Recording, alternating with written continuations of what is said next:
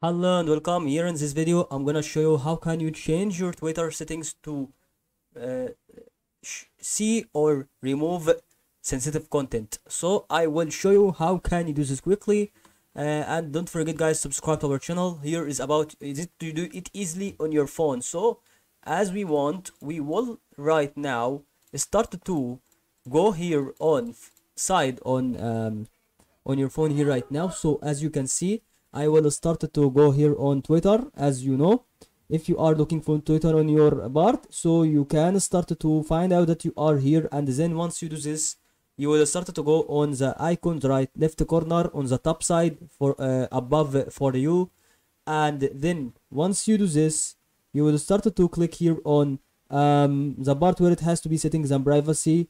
So that is absolutely here important thing. So once you do this, you will absolutely go here and start to click here on if you are looking for that, you can start to click here on privacy and safety.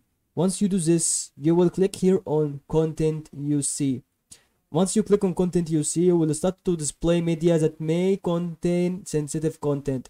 You can enable it or disable it as you wish, and that is my opinion to help you on this video. And don't forget guys to subscribe to our channel if that helped you a lot, and thank you for watching this video.